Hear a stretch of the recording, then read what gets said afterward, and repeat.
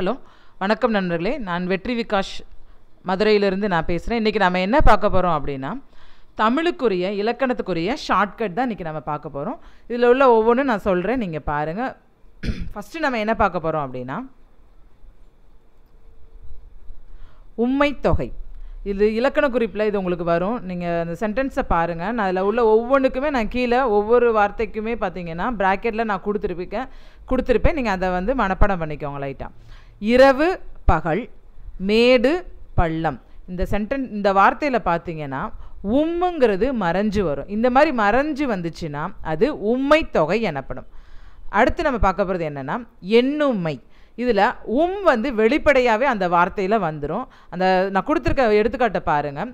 இரவும் பகலும் மேடும் பள்ளமும். இதில் நம்ம அந்த வார்த்தைகளை சொல்லும் போதே பார்த்தீங்கன்னா உம்முங்கிற உச்சரிப்பு வந்து வெளிப்படையாகவே வந்துடும். அடுத்து நம்ம பார்க்க போகிறது என்னென்னா முற்றுமை. இதில் பார்த்தீங்கன்னா வந்து கடைசியாக தான் வரும். ஆனால் சொல் வந்து பார்த்தீங்கன்னா ஒரு சொல் மட்டுமே வரும். எடுத்துக்காட்டு பாருங்கள். இரவும் மேடும். இந்த சொல்லு உச்சரிப்பு பார்த்தீங்கன்னா கடைசி வந்து வரும். நீங்கள் நல்லா ஞாபகிச்சுக்கோங்க. கடைசியில் முடிஞ்சுன்னா அந்த இதுக்கு பேர் என்னன்னா முற்றுமை. அடுத்து நம்ம பார்க்க போகிறது உயிரளபடை. அது வந்து 3 வகைப்படும். அதில் என்னென்ன இருக்குது அப்படிங்கிறது நான் சொல்கிறேன் பாருங்கள். செய்யுளிசை அளபடை, இன்னிசை அளபடை, சொல்லிசை அளபடை. செய்யுளிசை அளபடையை எப்படி நம்ம கண்டுபிடிக்கிறது? இப்போ ஒரு வார்த்தை கொடுத்து இது என்ன அளபடைன்னு சொல்லி நம்ம கேட்டிருந்தாங்கன்னா அதை எப்படி ஈஸியாக கண்டுபிடிக்கணுங்கிறத நான் உங்களுக்கு சொல்கிறேன் பாருங்கள். செய்யுளில் ஓசை குறையும் பொழுது நெட்டெழுத்து 7 பயின்று வரும். நெட்டெழுத்துனா என்ன மிஸ் அப்படின்னு கேட்டிங்கன்னா ஆவண்ணா, ஈயண்ணா, ஊவண்ணா, ஏயண்ணா, ஐயண்ணா, ஓவண்ணா, ஒவ்வண்ணா.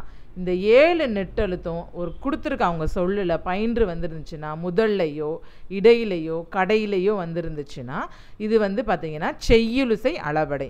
எடுத்துக்காட்டு நான் கொடுத்துருக்கேன் பாருங்கள். ஓதல், து ஊ. இந்த இதில் பார்த்தீங்கன்னா இந்த ஓங்கிற எழுத்து பார்த்தீங்கன்னா அந்த நெட்டெழுத்துக்கள் அதில் இருக்குது பாருங்கள் மேலே. அதில் இந்த மாதிரி வரும். இந்த மாதிரி வந்துச்சுன்னா அதற்கு செய்யுளிசை அளபடைன்னு பெயர். அடுத்து இன்னிசை அளபடை வந்து கண்டுபிடிக்கிறது ரொம்ப ரொம்ப ஈஸி. அந்த கொடுத்துருக்க வார்த்தையில் 3 எழுத்துக்கு பின், 3 எழுத்தோ இல்லைன்னா 4 எழுத்துக்கு பின்னாடியோ தான் இந்த ஊங்கிற உச்சரிப்போடு வரும். சரிங்களா? நான் எடுத்துக்காட்டு கொடுத்துருக்கேன் பாருங்கள். எடுப்பதுவும், உண்பதுவும். அந்த இதில் 4 எழுத்துக்கு பின்னாடி வந்திருக்கு, இதில் 3 எழுத்துக்கு பின்னாடி வந்திருக்கு. இந்த இதை கண்டுபிடிக்கிறது ரொம்ப ஈஸி, பார்த்துக்கோங்க. இந்த என்ன மிஸ் நீங்கள் ஊ தானே சொன்னீங்க, இதில் தூ இருக்குது அப்படின்னு சொன்னீங்கன்னா இத்து ப்ளஸ் ஊ, இதுதான் வந்து தூ. இதை மறைஞ்சு வந்திருக்கு, நீங்கள் கவனிச்சுக்கோங்க. சரிங்களா? எடுப்பதுவும் உண்பதுவும். சரிங்களா? அடுத்து பார்த்தீங்கன்னா சொல்லிசை அளபடை. இதுவும் கண்டுபிடிக்கிறது ரொம்ப ஈஸி. இறுதி எழுத்து ஈல வந்திருக்கும். நல்லா பார்த்துக்கோங்க. நான் எடுத்துக்காட்ட சொல்கிறேன் பாருங்கள். தளி ஈ, ஒரி ஈ. சரிங்களா? இதில் ஈங்கிற எழுத்து தனியாக வரும். சரிங்களா? கடைசியாக வந்திருக்கும் பாருங்கள். அடுத்து நம்ம பார்க்க போகிறது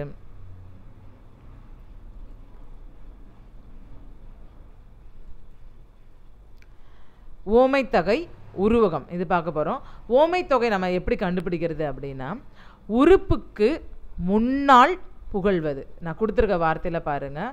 மலரடி, தாமரை முகம், தேன் மொழி. இதில் பார்த்தீங்கன்னா முகத்துக்கு முன்னாடி தாமரை இருக்குது, மொழிக்கு முன்னாடி பார்த்தீங்கன்னா தேன் இருக்குது. சரிங்களா?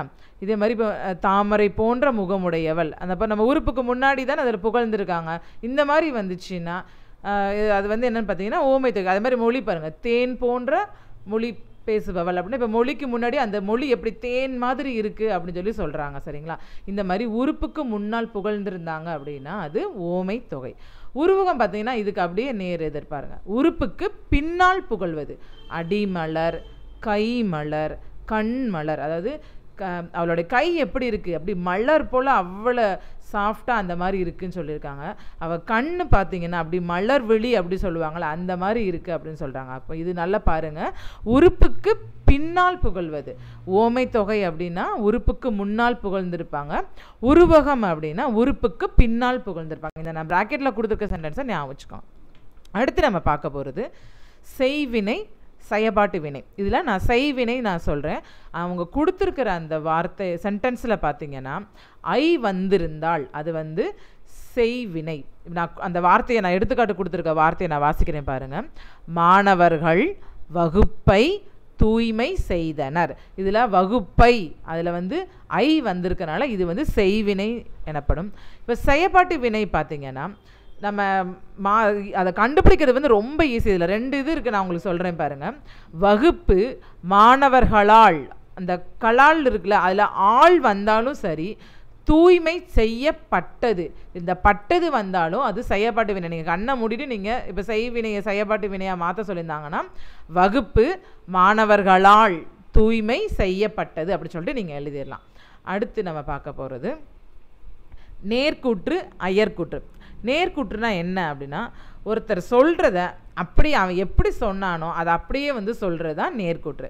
நான் எடுத்துக்காட்டு கொடுத்துருக்கேன் பாருங்கள். நாளை நான் மதுரை செல்வேன் என்று குமார் கூறினான். இதில் வந்து தன்னிலையும் முன்னிலையும் வந்திருக்கு. அதேமாதிரி மேற்கோள் குறியீடு காமிச்சிருப்பாங்க. நல்லா பாருங்கள், நீங்கள் நேர்கூற்றும் அயர்கூற்றும் வேறுபடுத்தி காமிச்சிக்கிறதுக்கு இது ஒரு ஈஸியான ஒரு மெத்தட் நான் சொல்கிறேன் பாருங்கள். அந்த மேற்கோள் குறியீடு, அந்த நாளைக்கு மேலேயும் செல்வேன்லேயும் நான் முடிச்சிருக்கேன் பாருங்கள். அந்த மேற்கோள் குறியீடு காமிச்சிருந்தாங்கன்னா அது நேர்கூற்று.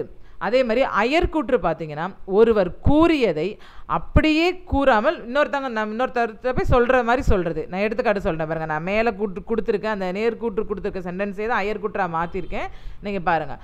மறுநாள் நான் மதுரை போவதாக குமார் கூறினான். அதை இன்னொருத்தங்கிட்ட போய் அவன் சொன்னதை அவன் சொன்ன மாதிரி சொல்லாமல் நம்ம சொல்கிற மாதிரி சொல்கிறோம். இது படற்கை வந்திருக்கும். மேற்கோள் குறியீடு இதில் காமிச்சிருக்க மாட்டாங்க, நல்லா பார்த்துக்கோங்க. நேர்கூற்றில் மேற்கோள் குறியீடு காமிச்சிருப்பாங்க, அயர்கூற்றில் மேற்கோள் குறியீடு காமிச்சிருக்க மாட்டாங்க. இது ரெண்டுமே உங்களுக்கு ஈஸியாக அதுவும் இதுவும் கண்டுபிடிச்சிக்கலாம். அடுத்து நம்ம பார்க்க போகிறது வினையாளனையம் பெயர். வினையாளன பெயர் எப்படி மிஸ் நம்ம கண்டுபிடிக்கிறது அப்படின்னா, அவங்க கொடுத்துருக்கிற வார்த்தையில் கடைசி இருக்கிறது பார்த்திங்கன்னா அவன், அவன், அவரை, அவனை இந்த மாதிரி வச்சு முடிஞ்சிருந்துச்சுன்னா அது வினையாளனையம் பெயர். நான் எடுத்துக்காட்டு கொடுத்துருக்கேன் பாருங்கள். கொடுத்தவன், படுத்தவரை, நடித்தவனை, இந்த நான் கொடுத்துருக்க அந்த 3 வார்த்தையிலுமே பார்த்தீங்கன்னா அவன், அவனை, அவரை அப்படி சொல்லி முடிஞ்சிருக்கும். நல்லா நீங்கள் பாருங்கள். அடுத்து நம்ம பார்க்க போகிறது என்ன, தொழிற்பெயர். தொழிற்பெயர் கண்டுபிடிக்கிறது ரொம்ப ரொம்ப ஈஸி. ஒரு செயல் நடைபெற்றிருக்க விதத்தை கூறுறது தான் தொழிற்பெயர். அதுலேயும் ஈஸியாக உங்களுக்கு கண்டுபிடிக்கிறது என்ன அப்படின்னா, அந்த கடைசி வார்த்தை எழுத்து பார்த்தீங்கன்னா அள்ளுலையும் தள்ளுலையும் முடிஞ்சிருக்கும். நல்லா பார்த்துக்கோங்க. கொடுத்தல், படுத்தல், உண்டல், இது எல்லாமே ஒரு செயல் நடைபெற்றதை குறிச்சிருக்காங்க. சரிங்களா? அதே மாதிரி அந்த ஒவ்வொரு வார்த்தைக்கும் கடைசி பார்த்தீங்கன்னா அல், தள் அப்படி சொல்லி முடிஞ்சிருக்கும். அடுத்து நம்ம பார்க்க போகிறது வினைமுற்று. இதை எப்படி மிஸ் கண்டுபிடிக்கிறது அப்படின்னா, அந்த கடைசி அவங்க கொடுத்துருக்கிற வார்த்தையில் அந்த கடைசி எழுத்துக்கள் பார்த்தீங்கன்னா இன்னு, இரு, இல்லு இந்த மாதிரி முடிஞ்சிருந்துச்சுன்னா அது வினைமுற்று. எடுத்துக்காட்டு பாருங்கள். கொடுத்தான், படுத்தார், உண்டான், இதில் பார்த்தீங்களா நான் கொடுத்துருக்க அந்த வார்த்தைகளில் இன்னு, இரு வச்சு முடிஞ்சிருக்கேன். இந்த மாதிரி முடிஞ்சிருச்சுன்னா அது வினைமுற்று எனப்படும். சரிங்களா? வினை எச்சம் பார்த்தீங்கன்னா ஊங்கிற அந்த ஒலி உச்சரிப்பில் முடிஞ்சிருக்கும். நான் இதில் உங்களுக்கு புரியணுங்கிறக்காண்டி சத்தம் சொல்லி நான் கொடுத்துருக்கேன், நல்லா பார்த்துக்கோங்க.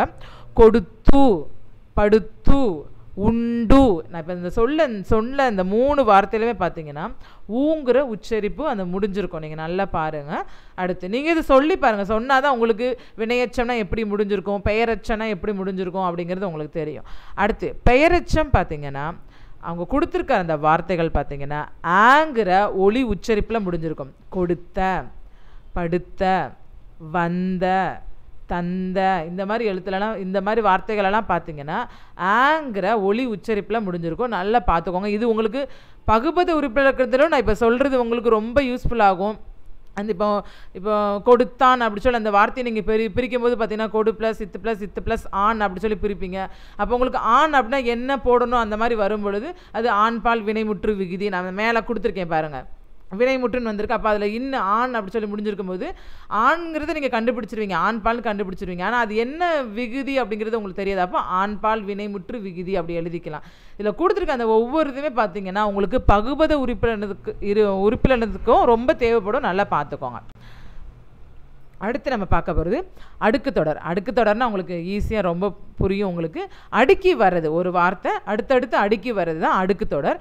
இதில் அடுக்கு தொடரில் பார்த்தீங்கன்னா அந்த கொடுத்துருக்க வார்த்தை நம்ம பிரித்தா வந்து பொருள் தரும். பிரித்தால் பொருள் தருவது அடுக்கு தொடர். பிரித்தால் பொருள் தராதது இரட்டை கிளவி. நல்லா ஞாபகம் வச்சுக்கோங்க. இப்போ மேலே நான் கொடுத்துருக்க எடுத்துக்காட்டு பாருங்கள்.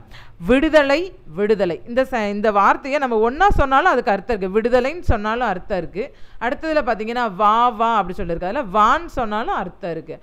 ஆனால் இரட்டை கிளவியில் பார்த்தீங்கன்னா அந்த 2 வார்த்தையுமே நம்ம சொன்னால் தான் நமக்கு அர்த்தம் உண்டு. மட மட, சலசல, பழ பழ, தட தட.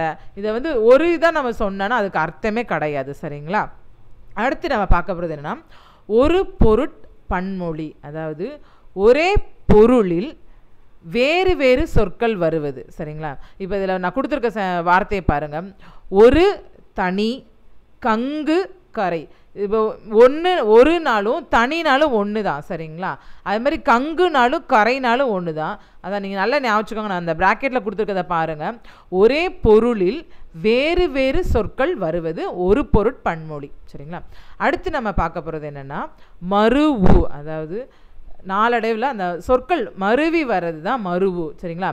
இப்போ சோழ நாடு. சரிங்களா? இது வந்து சோநாடு அப்படின்னு சொல்லி மருவி இருக்குது. தஞ்சாவூர் இது தஞ்சைன்னு மருவி இருக்குது. அது மாதிரி நிறைய ஊர்கள் இருக்குது. மதுரை அப்படிங்கிறத மதுரை அப்படி சொல்லுவோம். அந்த மாதிரி அந்த சொற்கள் மருவி வர்றது மருவு அப்படி சொல்லி எனப்படும். சரிங்களா நண்பர்களே? இந்த வீடியோ உங்களுக்கு கண்டிப்பாக பிடிக்கும்னு நினைக்கிறேன். நீங்கள் எங்களுக்காண்டி சப்ஸ்கிரைப் பண்ணுங்கள். இதே மாதிரி அடுத்தடுத்த வீடியோ உங்களுக்கு பயனுள்ளதாக நிறைய வீடியோ நாங்கள் ரெடி பண்ணி வச்சுருக்கோம். எங்களுக்கு சப்ஸ்கிரைப் பண்ணுங்கள். தேங்க்யூ.